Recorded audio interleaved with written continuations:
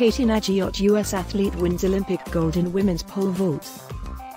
Katie Nageotte jumps 4.90 meters to win gold in Tokyo 2020.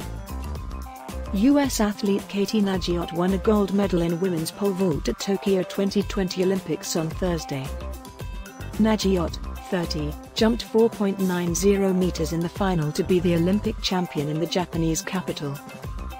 Russian Olympic Committee's Anzhelika Sidorova took silver with 4.85 meters. Holly Bradshaw from Great Britain had a bronze medal with 4.85 meters, the same height with Sidorova. The Tokyo 2020 Olympics will run through August 8.